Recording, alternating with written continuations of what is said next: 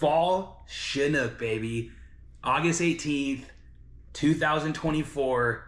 The Snake River confluence with the Clearwater River. A confluence is where two of equal sized rivers come together, and there are mass amounts of Fall Chinook ranging all the way down from buoy 10 all the way up to the Clearwater River and Snake River as we speak right now. Tens of thousands of fish are already coming over Bonneville Dam daily, as well as you can watch the chart that we're going to go over in just a little bit, them moving up and up and up river. Fall Chinook, unlike spring Chinook, travel extremely fast up the river system because they do not have all the time in the world like springers do to get to their spawning grounds. So they are flying up the river. Welcome back to another Walking on Water tutorial. This is going to be a fishing report slash how-to guide wrapped up all into one video. I've had a bunch of people that I know fishing up there, posting in my fishing group, Walking on Water Fishing on Facebook, and they have been filling me in with all the juicy details from the 18th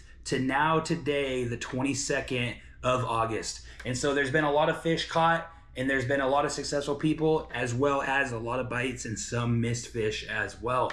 But we're gonna go over all of that in this video. We're gonna talk setups. We're gonna go into the computer. I'm gonna show you guys on a map the confluence itself. So if you're new to that area, you can understand what we're talking about when we're talking about fishing the confluence outside of Lewiston and Clarkston. What is a confluence? A confluence is where two rivers of equal size actually technically collide into one another, like we see here on the map right here in front of us. We have Lewiston on the right, Clarkston on the left, and we have the Snake River that separates the two of them, as well as the Clearwater River that's running downstream towards the Snake River, colliding into it as the Snake travels down towards the Columbia River, so on and so forth, down into the ocean. Fall Chinook have been consistently since the 18th of August been running up the Columbia River, as we can see right here on the Columbia River dam counts. Right here at Bonneville Dam, as you can see, on the 18th, 7,687 fish, all the way to the 21st with 9,391, about 38,000 plus fish have been coming over Bonneville Dam just in the last 4 days, which is absolutely insanity. And these dams in between the Bonneville Dam and Lower Granite Dam right here, as you can see, it's highlighted on the screen. We've had since the 18th about 1,000 to 1,200 fish come over, but those tens of thousands of fish that have been traveling from Bonneville Dam upriver will soon be hitting the confluence right there at Lewiston. So if you guys are planning a trip of any kind, make sure you guys are utilizing this piece of information so you can see when the most optimal time to go fish for these big Fall Chinook. We get a 3 fish limit at the confluence, hatchery or wild, per day, and no cap on the season limit for Fall Chinook. And so you guys need to be out there fishing these fish. As you can see here on the map, Idaho and Washington is separated by a line. If you are down here in the Washington side on the Snake River, you will only be able to utilize 1 fishing rod at a time per person. If you are above that, you will be able to utilize, on the Idaho side, 2 fishing rods per person. This is a very easy, laid-back fishery. It's not like the springtime where the Snake River has a bunch of runoff and rain and is just pumping water downstream. And so it's a nice, easy, relaxable, fun fishery for everybody involved. And so you guys got to get out there and do a little bit of fishing down there. It's going to be super fun. We're prepping right now for that 7-day trip down to the confluence where we're going to go put the hurt on some Fall Chinook. So hope to see you guys there. The fishing report for the confluence in the Clearwater River goes as follows.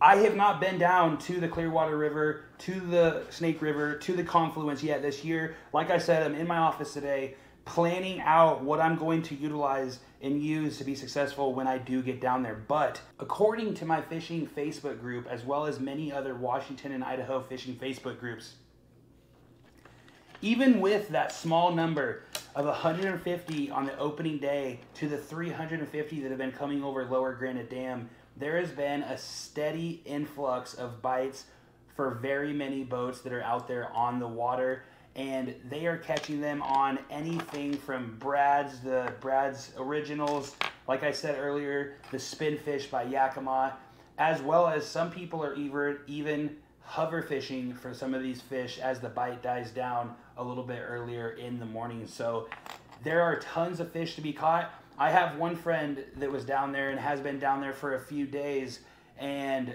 they went 1 for 4 down there just in the morning time. And yes, you say 1 for 4, that's not very good. Well, in all actuality, you're using barbless hooks. And when you're using barbless hooks, you have to have constant pressure on these fish at all times. And even with constant pressure comes fish being lost just because they're barbless hooks. They turn the wrong way one time, that hook is just gonna fall right out of their face. And so 1 for 4 early morning on opening day is a fantastic way to start a 2024 fall Chinook season. I mean, that's absolutely amazing with 150 a day fish over the dam. And that just tells me one thing. Fishing is only going to get 1,000 times better. And there are tens of thousands of fish moving in. I had 3 different people tell me that they have caught fish already down there, and the season has only been open for a literal 4 days. So multiple people catching fish, multiple reports of people catching fish, a ton of them on super baits. Everyone's using barbless hooks. It's a good time. So fishing report number 1, the confluence at the Clearwater and Snake River. The breakdown of my rod and my reel, Okuma cold water, and I like the Okuma SST 9-foot heavy action rod for these big fall Chinook that are traveling so far up the river. I like a little bit stiffer rod, a nice long rod, because we are 360 fishing. And when I say 360, of course, I mean short bust, super series, 360 flashers. And that's why I like a nice long kind of stiffer rod, so I can really see that consistent pulse that those super series 360s give when you're trolling through the water system. As well as it's paired with a 50-pound braided line. And you could blood knot on a little leader or something like that, but that's not necessary at all. Run the braided line down to a bumper. So you'll run the braided line down to a bumper, just like this one, like so. This is a 250-pound bumper. It is a 24-inch bumper. Some people like to run 18, some people like to run 20. I'm a 24 guy myself. I think the 24 has been the most consistent throughout all salmon fisheries, and so I like to stick with my guns. Obviously, if I have a lot more people in a boat, then we can start switching stuff up, 18, 20s, so on and so forth, when you have a lot of presentations in the water. But since we're just running a couple presentations up there, we're gonna go with 24-inch bumpers, okay? Then of course, down to your Super Series flasher, like this one right here. And then super baits are king, and the Brad's mini cut plug is going to be an absolute killer up there, as well as the Brad's original super bait. This is going to be an absolute slayer. This red and gold flake is an amazing, I don't know if it's, I think it might be called hot tamale or something like that, but I don't know the actual name of the super bait itself. But this red and gold flake is going to be an absolute killer, and there's a whole variety of Brads that you guys can choose from. Just go check them out online if you've never seen any of their products before. But there's a million different ways to rig these Brads. There is absolutely a million different ways, and I have multiple videos, guys, on how to rig up every single Brads that you will ever need to utilize. And just go over to my channel, check it out.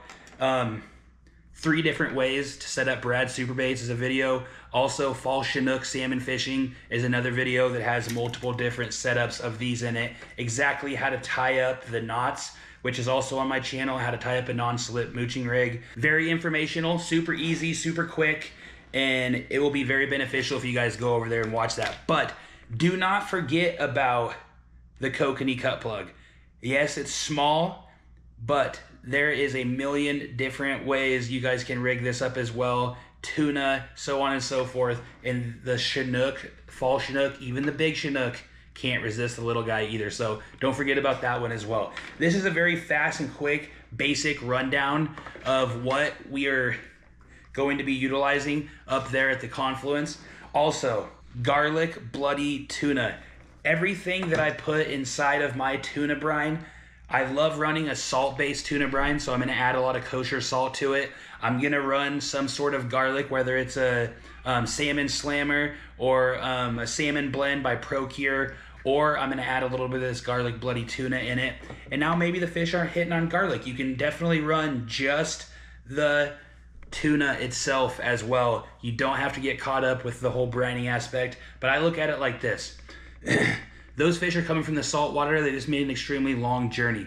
You start adding a little bit of salt, a little bit of sulfite, maybe even a little bit of scent that reminds them of that ocean, gets those senses going, and an instinctual fish like a salmon that travels so far up these rivers to spawn based off instincts is going to instinctually feel like that's going to be a nice bite that it wants to take. So salt, tuna and oil, tuna and oil, tuna and oil, tuna and oil, salt, and a nice scent. Throw a garlic scent in there, throw a non-garlic scent in there, and go put them in some Brad's Mini Cut Plugs or original super bait.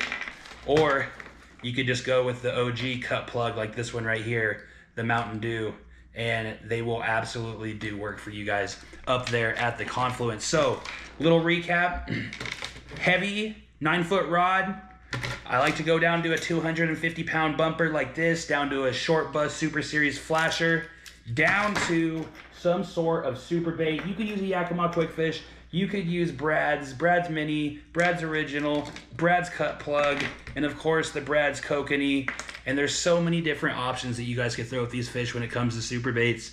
Get out there, put lines in the water, and enjoy some of those monster fall Chinook. If you guys enjoy these videos at all, and you're gonna be up at the confluence fishing, make sure you guys say hi if you see me out there. Also, if you guys enjoy these videos, smash the like button, share them out to some friends and family, some people that are going on a fishing trip that might need a little quick reminder, a quick little tip on some stuff that we throw down up there at the confluence outside of Clarkston and Lewiston, Idaho.